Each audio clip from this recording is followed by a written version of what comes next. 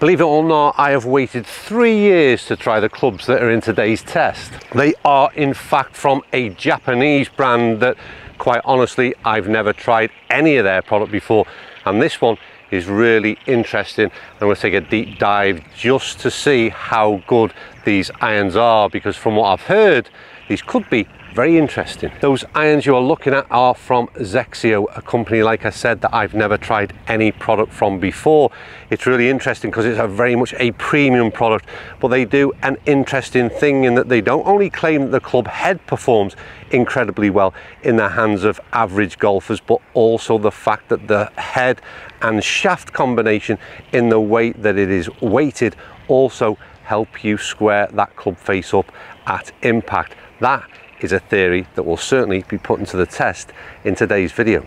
And that video comes to you from Quinta Da Marinha in Portugal, well, Cascais, which is just half an hour from Lisbon Airport, and we are here courtesy of Glencor Golf, and we'll talk about them a little bit later. And let's start there with the looks of this thing first of all, because they're a real interesting looking product. Plenty of high shiny chrome, which always appeals to me on the eye, and we like to categorize irons, this kind of game improvement iron, players irons. I'm not really sure where you'd put this one, because from the top line, it's, I would say, on line with maybe a P790, maybe even a little bit thinner in terms of that top line profile. But then the sole and that V-sole that we've seen in other products from this group in terms of the Strixon irons is a real interesting shape and profile, a little bit wider and maybe more towards that game improvement iron. But then the overall looks, like I said, that shiny chrome, minimal markings, it really does appeal to me. Looks very easy on the eye, and like I said, heel to toe overall profile, I think you'd probably put it into that players category, and it's also a forged iron. Right, I think before we go any further, I need to explain what XXIO are claiming to do with this sort of shaft head combination. And basically there is some weight in the butt end of the grip that almost acts as a counterbalance, I suppose you would call it. It's also a very lightweight shaft. This iron shaft that I've got right now is 57 grams in reg flex. Basically, the principle is this: when you get to the top of your backswing, this weighting system is supposed to help aid that transition of back into the downswing and really squaring or assisting you in squaring that club face up at that impact position.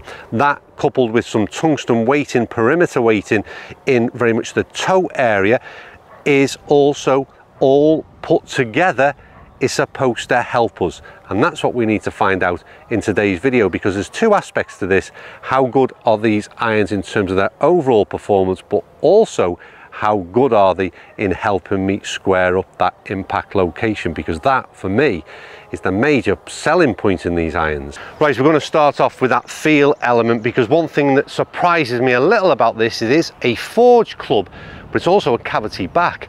And from memory, I don't really know of any cavity back forged irons, none at least that I can think of.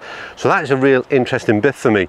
But we're not going to play a full shot. I've got an 8 iron, and I'm just going to see what sort of, like I said, responsiveness I get back in the hands from this type of shot.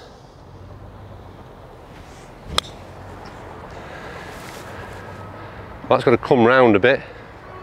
But what did I feel? And the interesting bit for me is that it's still got a cavity back feel. Where the forged element comes in, it may be there, but it's certainly got a little bit of a clicky feel, one that you would more associate, like I said, with a cavity back. So the forged element, a bit debatable that in terms of feel. I really like the way this thing is balanced, and that is a key element to how they, XXIO, claim that this club and the counterbalance that is in the shaft helps you maintain that tempo and understand where you are in the top of the backswing, and then how you bring that club face down and it is more square at impact. Like I said, a real interesting theory, and I think I better just wait a second, because we've got a couple of buggies that have just appeared across the middle of the fairway.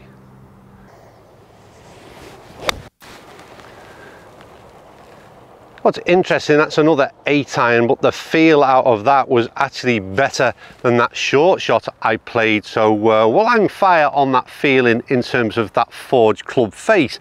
but how did the club perform? Well, I'm hoping what you notice from today's video is what I'm trying to do is buy into the XXIO concept in terms of that shaft counterbalance, the lightness in terms of the weight of the shaft, and letting me feel that head throughout the swing. It was a nice easy 8-iron, and I've got to say, I was quite impressed. Today's video comes to you in association with long-term channel travel partner Glencor Golf Holidays, and we're at Quinta Da Marinha in Cascais, Portugal. The hotel and golf course have been a superb place to play and stay in the Portuguese sunshine, and the proximity to Lisbon Airport and nearby Cascais make it the perfect European golf destination.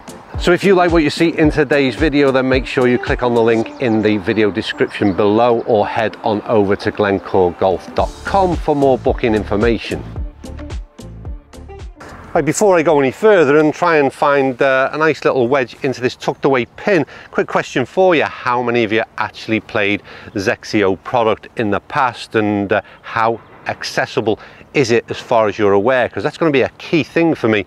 I could give an absolutely glowing review, and so far I'm liking what I'm seeing and trying, but can you get hold of these things? That's the key. Anyway, back to the wedge shot. This is not a XXIO product, by the way. Come on, it's got a carry. It's got a carry. Oh, hello. That could be good.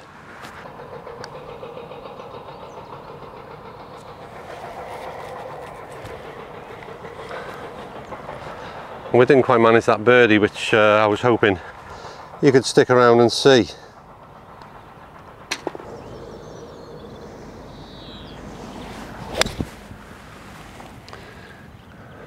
Be right. Be the right club. Oh, hello. That's nice. Again, that's another 8-iron, 135, a really nice easy swing, trying to make use of this counterbalance element. Can I feel it within my swing? Is it helping me to sort of that transition from the top of the backswing into the impact position? Is it helping me? And I've got to say, you know, maybe it's again something that's in the mind, but certainly at this stage it's allowing me to just slow things down a bit. Decent strike there on what is a really nice golf hole. And what I really like, again, just going back to the overall profile of these things I mentioned earlier on, still plenty enough compact to be classed as that sort of player's iron, I suppose. It's a really interesting one, this, from XXIO.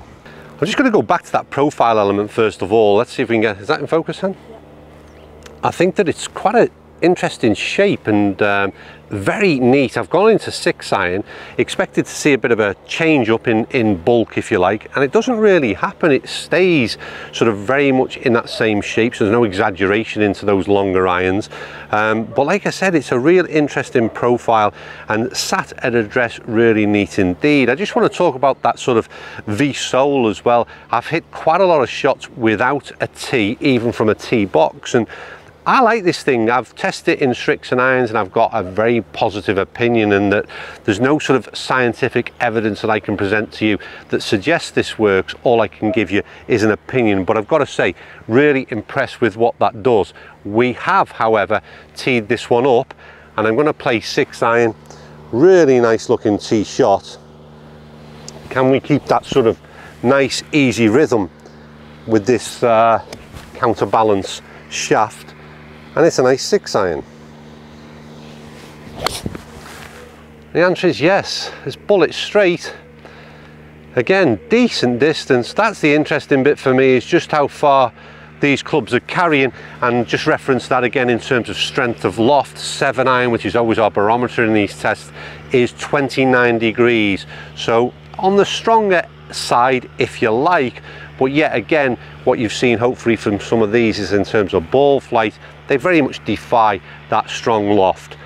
At this stage of the review, it's very hard to be critical and find out what you would pick in this, and I know that a lot of reviews are very positive right now, but I like two aspects of what this does. One, how the club performs, but I'm also buying into this concept of this shaft idea.